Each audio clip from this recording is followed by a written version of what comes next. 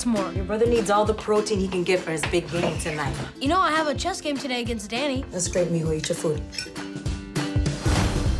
If my brother did it, you wouldn't punish him. If you spent more time acting like a champion and less time envying them, you wouldn't be here. I'm bringing back the chess club. Nobody plays chess around here. Why are you getting home so late? Because I broke Miguel's trophy. You get in the house. Get in the house! Are you kidding me? Jose! You are gonna get in so much. Get home! I can't believe you! I can't find him. He's in big trouble. Is he here? No.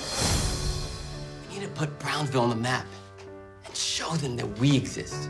Mr. Alvarado wants us to use the queen. What? If you expose yourself, you're done. That's how your grandfather taught me to play, bless his soul, and that's how I taught you to play. You drove all the men in your life away, just like Dad. That's why he left us too.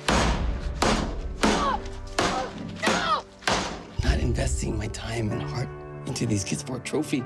I'm doing it because chess might just be their chance for a better life. That's what I want them to champion. Mijo, no matter what you decide, please follow your heart. What are you doing?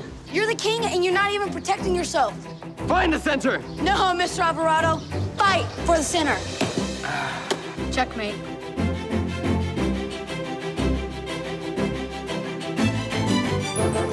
Forget your underwear. I forgot mine on a trip with your grandpa, and I ended up wearing his, and they were not so clean.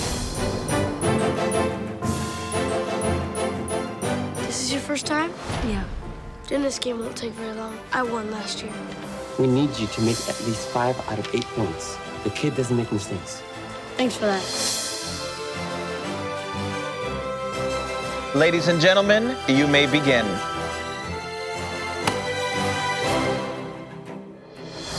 Querido Señor y Padre amado, te estamos pidiendo por José para que lo acompañes en esta travesía.